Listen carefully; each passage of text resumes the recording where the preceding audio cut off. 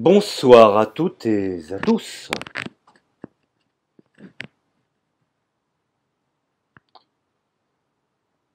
Chronique numéro 14.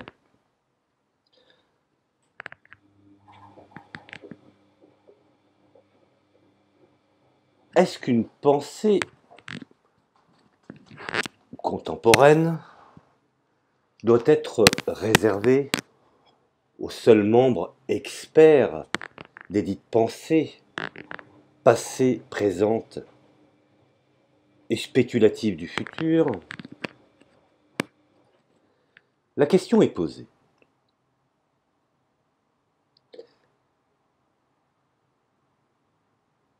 Il y a bien longtemps, bref, dans le passé, dans un passé très lointain, on évoquait des sources d'influence, des individus, des artistes, des écrivains, des philosophes, des scribes,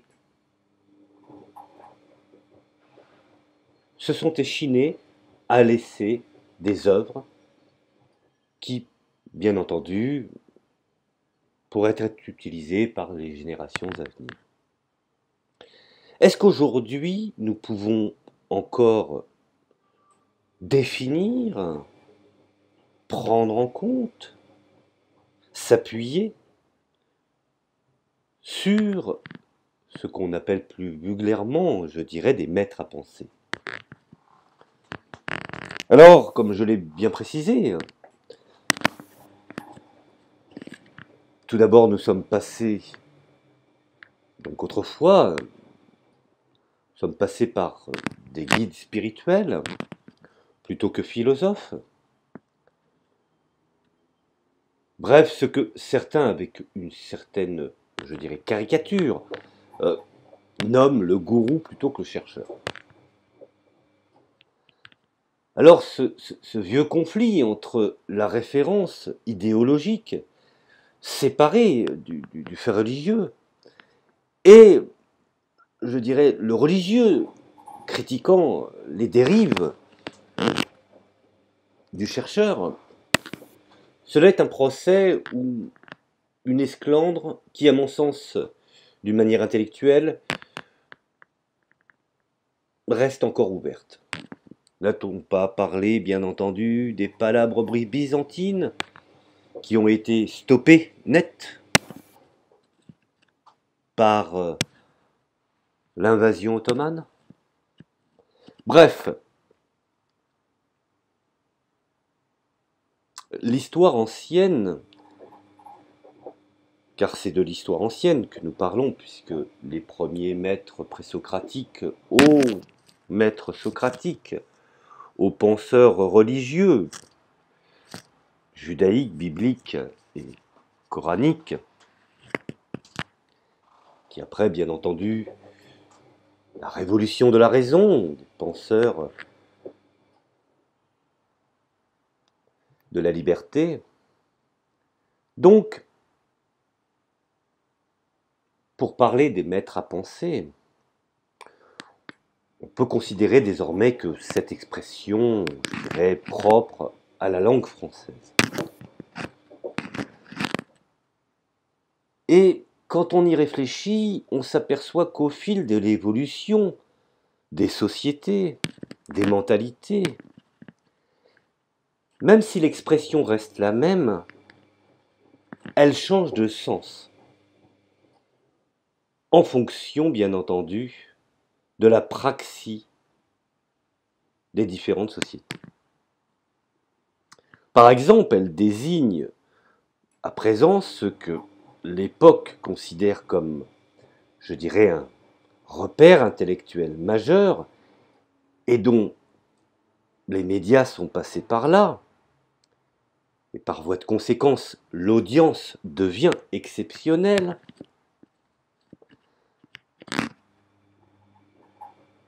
Nous pouvons considérer que le XXe siècle invente ou élabore, avec les outils du moment, le fameux philosophe star.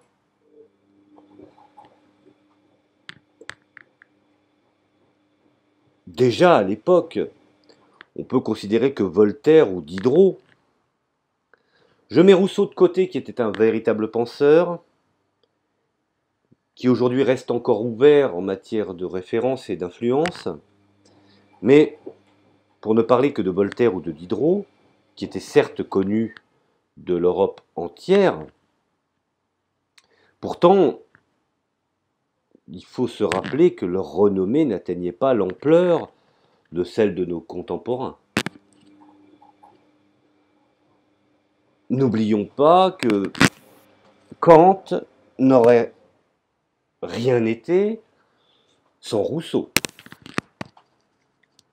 Alors, on peut considérer qu'effectivement, la communication est passée par là. Les maîtres à penser, qu'ils soient même dans le domaine économique ou le domaine politique, le domaine social, philosophique et religieux,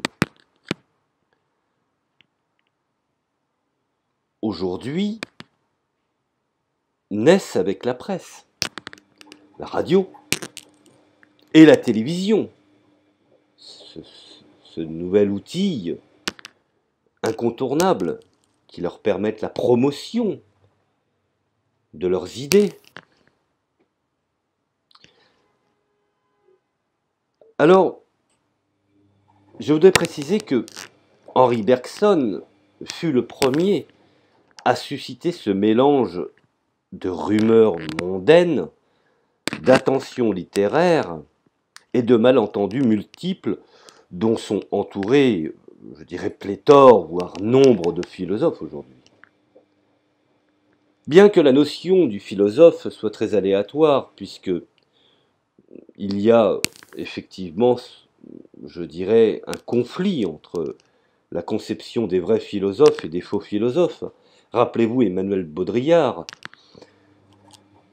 qui n'hésitait pas à égratigner Bernard-Henri Lévy, plus communément appelé dans certains milieux le bazar de l'hôtel de ville de la pensée, où il tint ses propos en sa direction, en précisant qu'il y a des faux penseurs comme il y a des femmes qui simulent l'orgasme.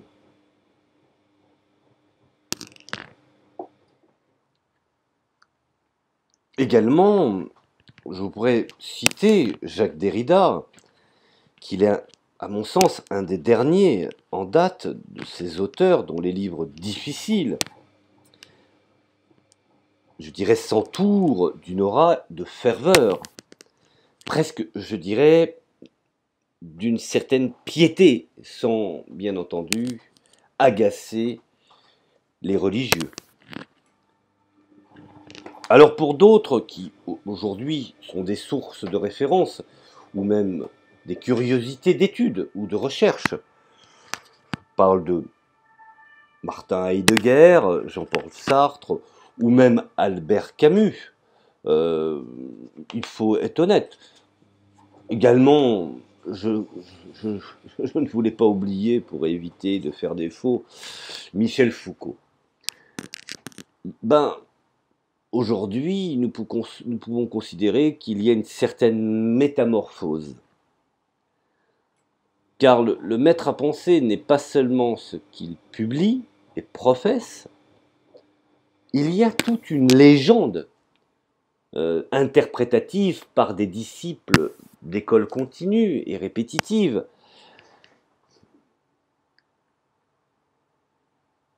Et dont, effectivement, l'influence du philosophe dépasse celle étroite de ceux qui ont vraiment compris ses travaux.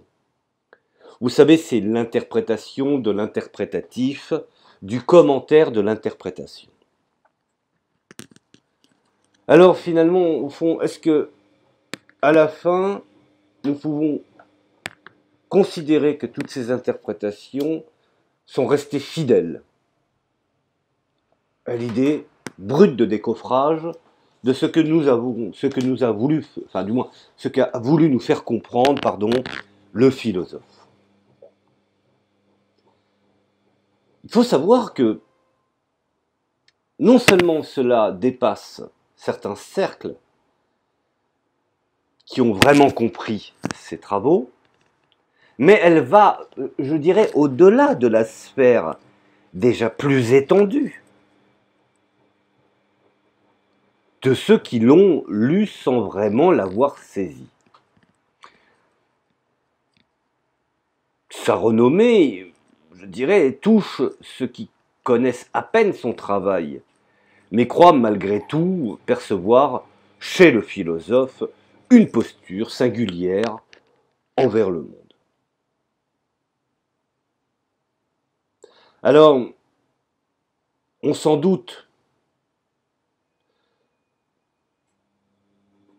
cette transformation, voire cette métamorphose du philosophe en maître à penser, en accessoire finalement au fond,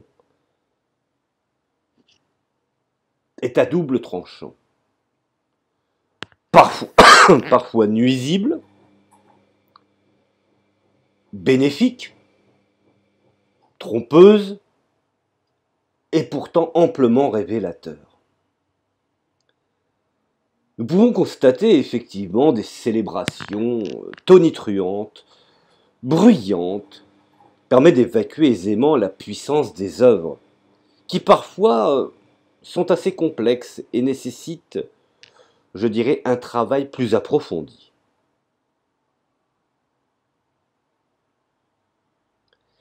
Et cela, bien entendu, évite de prendre en compte leur contenu, exigeant et dérangeant parfois, allant contre, je dirais, ceux qui invoquent les travaux de l'intéressé.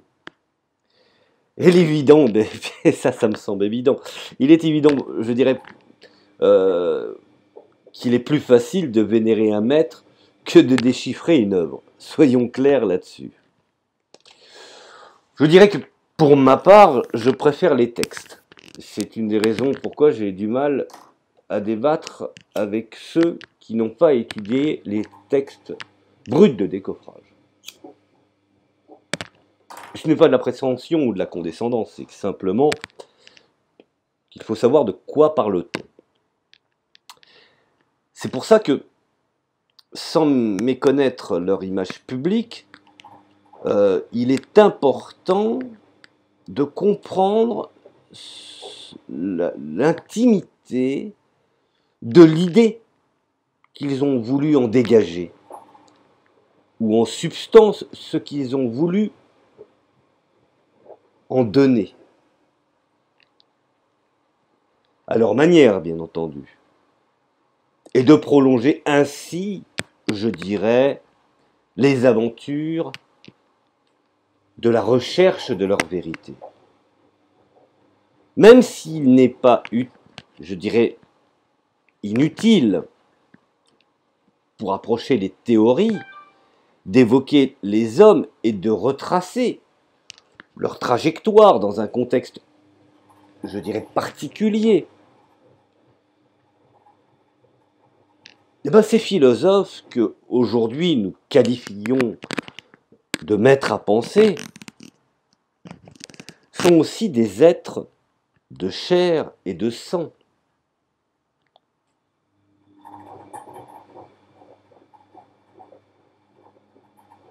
Ils ne sont pas non plus donc des noms sur des couvertures d'ouvrages, d'œuvres, de livres, mais aussi, je dirais, des timbres de voix, de style, de regard, de manière de se tenir, d'infléchir la tête, ou d'avoir une certaine aura, voire un charisme dans le comportement. Alors comment pouvons-nous nous efforcer de comprendre l'idée chez le philosophe et de montrer qu'ils ne sont pas des extraterrestres? On peut comprendre ce qu'ils disent. Je dirais que leurs pensées sont suscitées par ce que nous vivons tous. N'oublions pas qu'ils poursuivent un but identique, être utile, tout simplement, et fournir des points de départ exacts et accessibles, je dirais, pour aborder les défis de la société dans laquelle nous vivons. Alors certes, même s'ils ont rédigé des œuvres considérables, il n'est pas, je dirais, déraisonnable d'esquisser le plus clairement possible les idées non seulement marquantes, mais les lignes de force et points de rupture. Pour le choix des noms, une part de subjectivité demeure irréductible, bien entendu. Je prends par exemple le cas de Marx. Il y a une rupture vis-à-vis du capitalisme. C'est un fait. Quand on lit Marx, on sait pertinemment qu'il y a une analyse critique du capitalisme. C'est en cela qu'il y a un point de rupture. Mais cela ne veut pas dire qu'il ne reconnaît pas à la partie adverse des qualités. N'oublions pas que tous ces penseurs ont effectivement un ensemble, je dirais, de points possibles et légitimes. Et cela va de soi, puisque nous vivons encore sous leurs influences à des degrés moindres ou des degrés plus élevés. Finalement, au fond, ils nous invitent à l'essentiel et nous font comprendre que le reste est à faire.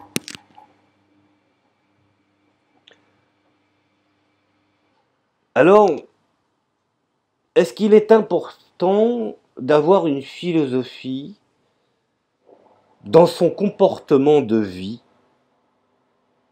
à son échelle, bien entendu, sans prétention? Et comment appréhender cette conception dans ces nombreux aspects, je dirais, que la philosophie requiert, et surtout l'analyse sur le monde dans lequel nous vivons, qui bien entendu est en transformation permanente. Alors il faut savoir que depuis le XVIIIe siècle, les philosophes sont devenus professeurs. Et la philosophie, une discipline universitaire, avec des normes, ses règles de travail, ses examens, ses cursus, ses diplômes, etc.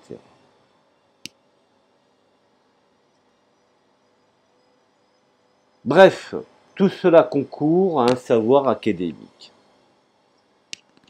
Alors, certains appellent ça la crétinisation académique ou la crétinisation universitaire, et je ne saurais leur donner tort, car effectivement, cette science s'est alourdie.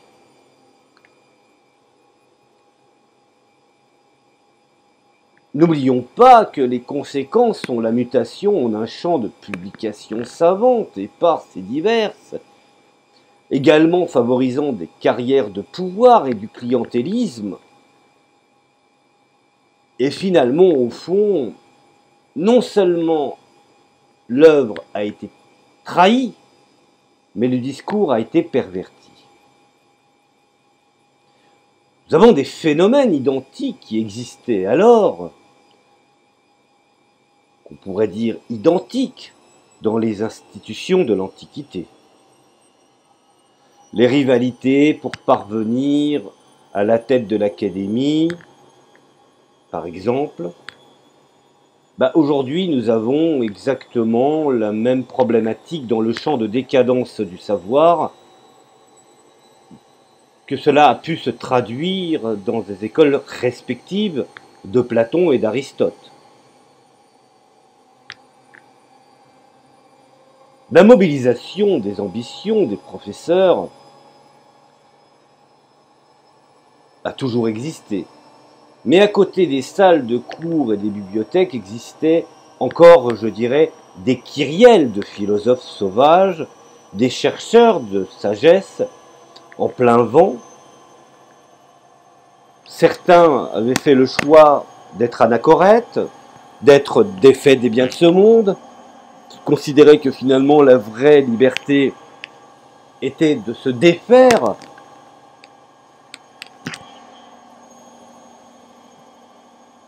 de toute attache matérielle pour ne garantir qu'une liberté totale de réflexion. Bien entendu, en se repliant sur le seul monde universitaire, la philosophie s'est sclérosée. Non seulement cela a compliqué son vocabulaire, mais également a modifié, je dirais, son image. Et c'est en cela, effectivement, qu'une bonne partie de la masse n'ont plus d'intérêt pour ces penseurs philosophes. Alors, me direz-vous, ce n'est pas, et de loin, le seul motif d'une grande complexité, réelle ou supposée, de la pensée contemporaine, car ce n'est pas la philosophie qui a changé le plus. Il faut être honnête, c'est le monde. Les bouleversements scientifiques, technologiques, les révolutions techniques, les guerres, et je dirais à des moindres niveaux, ou à des niveaux plus élevés, les totalitarismes, se répercutent intensément sur les pensées du XXe siècle. Alors même si on peut aujourd'hui considérer que les sciences sont totalement émancipées de la tutelle philosophique, eh bien ma foi, au XIXe siècle, pour désigner, je dirais, la biologie par exemple, pour ne pas la nommer, on parlait, je dirais, encore de philosophie naturelle. Vous voyez la nuance entre la biologie, qui est aujourd'hui compris comme étant une science de la nature, et la philosophie naturelle. Pourtant, c'est plus ou moins la même chose. Alors, pour étayer ce que je suis en train d'avancer, chacun sait bien entendu qu'à l'âge classique, Descartes, Spinoza ou Leibniz sont mathématiciens, physiciens, chimistes, parfois même biologistes ou géologues, autant que philosophes.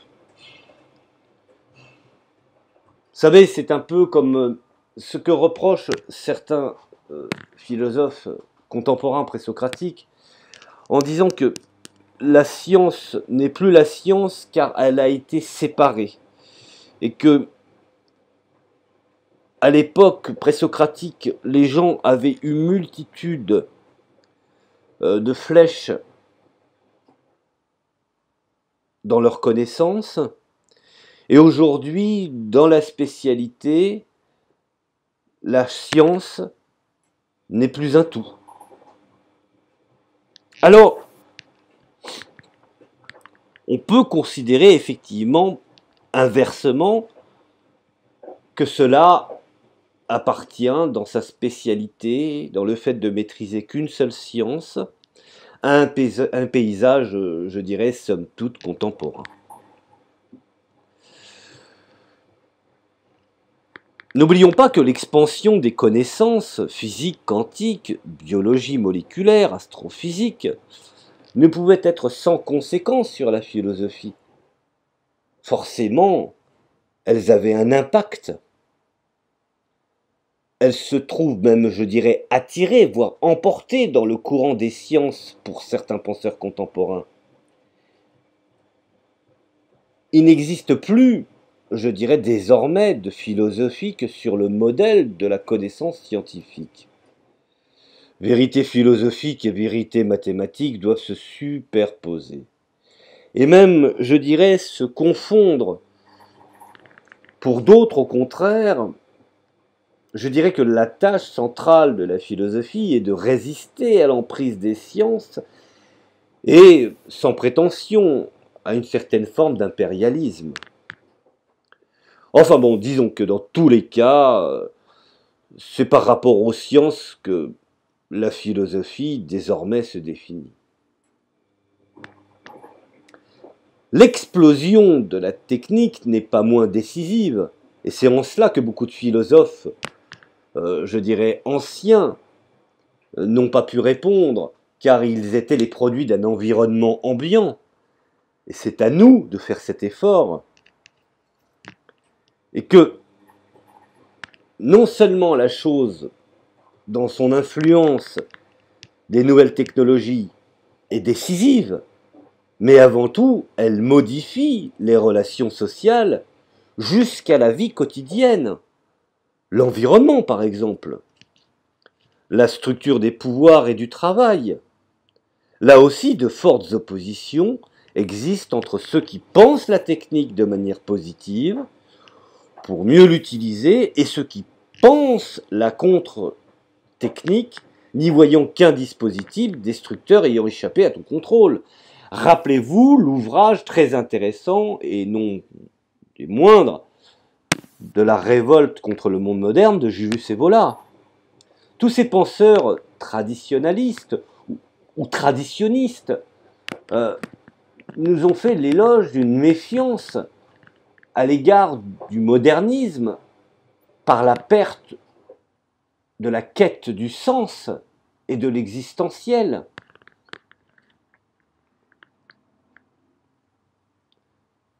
Enfin, je voulais bien faire comprendre justement dans cet audio sans prétention qu'il est important d'associer les deux, d'être en cohérence avec les deux. À la fois, je dirais, comme je viens de le préciser, prendre en compte la dynamique et l'expansion des connaissances en matière de structuralisme scientifique et technologique, car effectivement, dans la philosophie, celle que finalement au fond nous soutenons, nous devons intégrer ce fait, cette nouvelle donne, cet élément novateur dans nos réflexions et dans notre pensée. Et cela, bien entendu, n'est pas, je dirais, une propagande de ma part, mais seulement une réflexion. Je vous remercie de m'avoir écouté. Je vous dis à la prochaine chronique. Bon courage à vous et merci.